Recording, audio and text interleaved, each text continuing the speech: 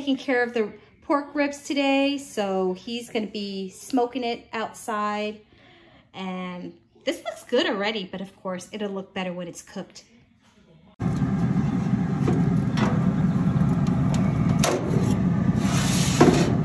2 hours, and then we'll wrap it. Okay. Slide a little stuff on it. And I'm gonna make guacamole. So I'm waiting on the jalapenos, and I'm gonna mash all these up, put some red onions in, squeeze some limes and some coriander, which is still in the fridge. I seriously can't begin how easy this is. I just like scoop out the avocados and squeeze some limes in as much as you want, but I start with 2 limes, small limes, coriander. I de-seeded the jalapeno and just use half of it, so just dice it all up nice and fine.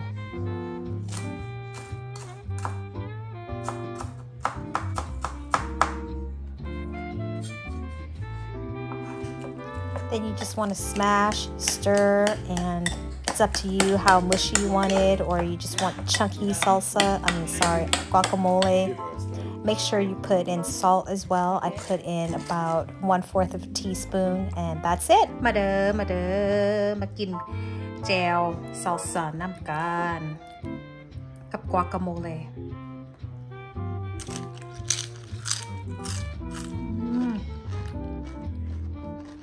I'm glad I didn't add a lot of salt in the guacamole because the chips are pretty salty. So good. กินเองจำเอง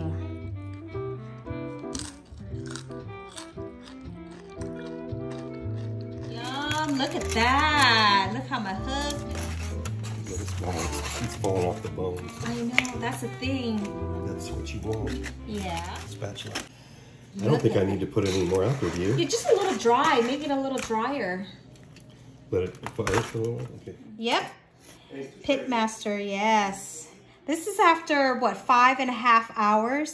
Well, 2.5 hours break, and then take it out and put the barbecue sauce. So this is nice. Look how soft, falling off the bone.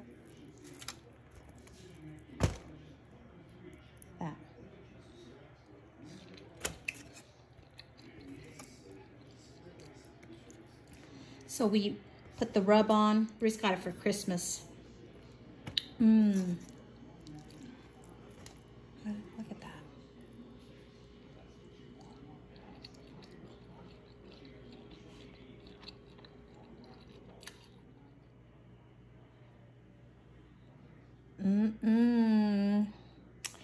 Some assorted vegetables with ranch dip and the pork ribs, corn, and I'm ready to eat. Bon appetit! มาเด้อมากินข้าวน้ำกันเด้อ